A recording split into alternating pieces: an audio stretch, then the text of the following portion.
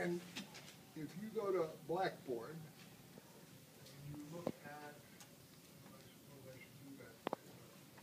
You look at lesson 4,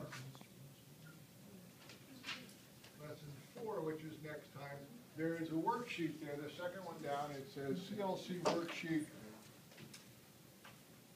and the end of it is ATM amounts. It's some data that are daily ATM withdrawals. It's just a different set of data.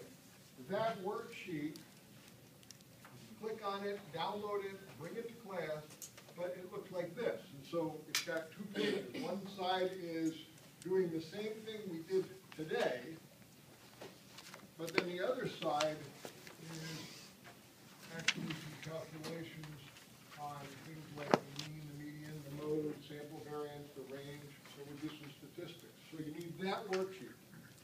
But not only do you need the worksheet, but my instructions are to look at the data and figure out the table work, replicate the table work for that data next time, because we'll start with the assumption that you're coming to class with some of this filled in. You got an idea what the picture looks like, and then we're going to go on to actually do some calculations. Yes, Tyler?